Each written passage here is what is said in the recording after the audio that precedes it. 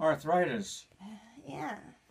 The dogs and cats, once they get 10 or 15 years. Mm-hmm. So I never heard of any cure. But 3:15 then, huh? Yeah. Well,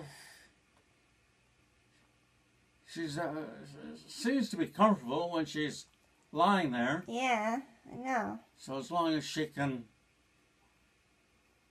have enough strength to get up and get water, and I guess the other problem, animals like that, out in the wild I'm talking about, Mm-hmm. is that they starve to death. Mm-hmm. They can't get enough food. Yeah. Because they have to be in good shape, to bring down another wild animal, and that's what they eat. Right. So out in the wild, they just go off in the bush and starve to death. Mm-hmm. So as long as she can get some, definitely water. Water is the biggest. Yeah, that's what I keep putting in front of her, and I'll do it a few times, and she'll turn away. But then finally, I put it in front of her, and she'll take it. But then, like last night, I got her to drink, and then I could hear water, and I'm like, "Where's the water coming from?" She couldn't move, so she was just peeing. Yeah.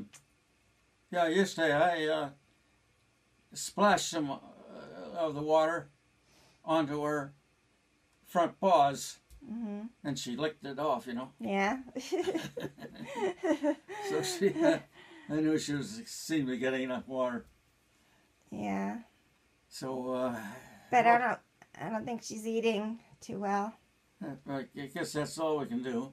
Yeah. Just be thankful that she's been a good dog. Yeah. The best. I know. Okay.